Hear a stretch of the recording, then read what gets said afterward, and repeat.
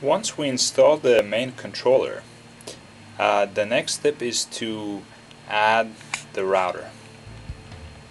Before we do that, every main controller, once we install it, we also need to give it a name.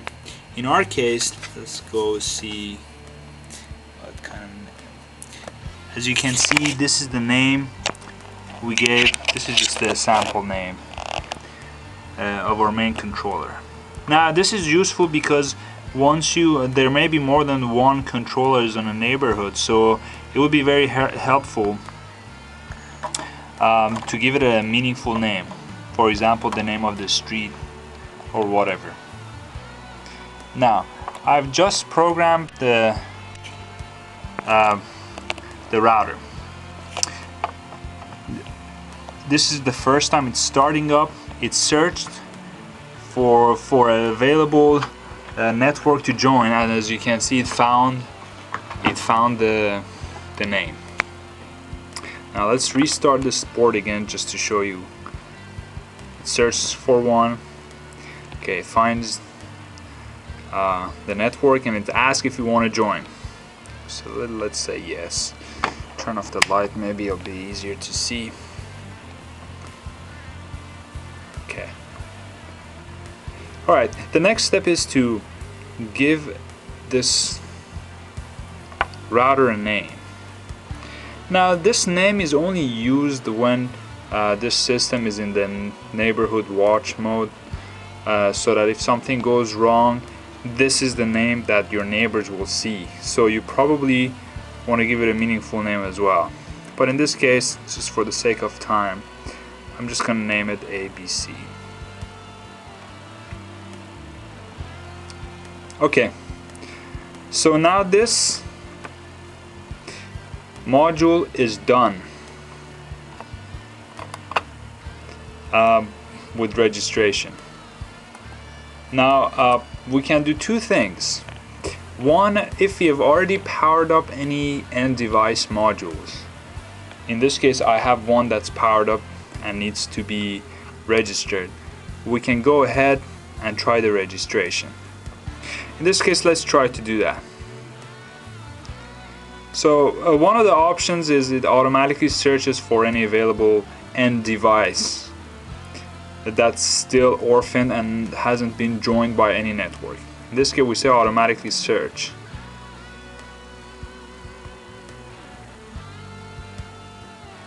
Okay, so as you can see, it's not finding anything. Why? Simple, because I don't have a end device module on.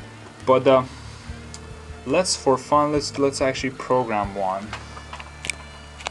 So I'm coming here and I'm programming a fresh. I have to turn it on.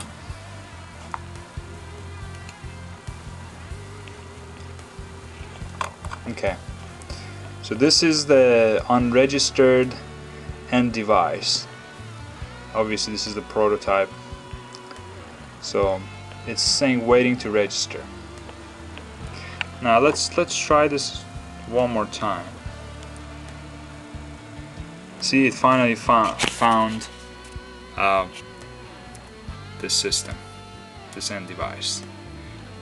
The name that you see right now, these names will be unique to each end device module, and they will be much more meaningful than this test11. For example, if the end device is actually a thermostat, you will be seeing a therm or thermostat 97, depending on what the unique ID is. So they will be unique names. Now we know it's test11, we want to add it, so now we have the option to choose whatever name we want to choose. Now this is very important because this is how we will be addressing this end device module. This is the name that we're going to use when we send our text message. So it's definitely, we want to have something that is meaningful. Obviously I'm going to do something that's not so meaningful, but it should be good enough for now. I'm going to name this AAA. Okay, so now the end device module registers successfully, and while I'm displaying the AAA name. By the way, all these communications are being done via Zigbee wirelessly. So it's asking me if I want to add any more devices. At this time, I don't want to. Now the system is ready to go. If I restart it one more time, it actually updates the time as well. It grabs the time from the main controller. Now I have to add one line of code so that it does it automatically without me having to reset the system. Now the next step is to add a phone number, because each router needs to have at least one phone number associated to it. Because the way the system works is that once a text message is received by the central module, it goes and looks up a table to see if that phone number is associated to any router. If it is, then it will route the message to the appropriate router. If it's not, it will ignore the message because it assumes that the message is not, the sender is not an authorized sender.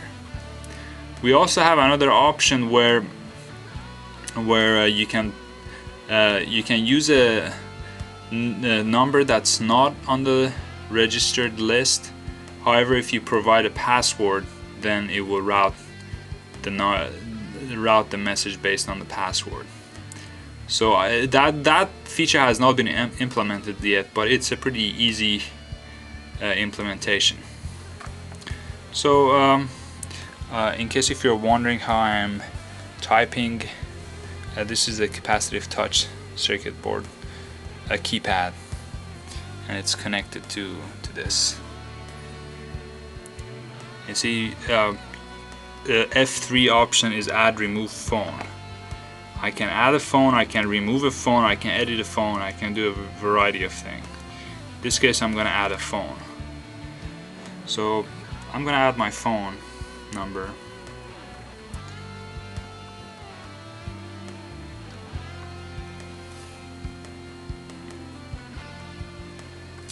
Just 1 second. I'm typing my phone number right now.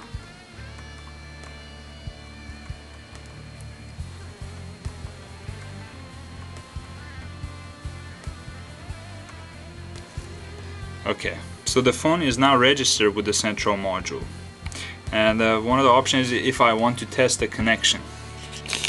So here's my phone number right here. We say yeah, sure, let's test the connection. Okay, so now a test message was sent to my cell phone. I should receive it shortly. If I don't get it, that means I probably typed my phone number incorrectly.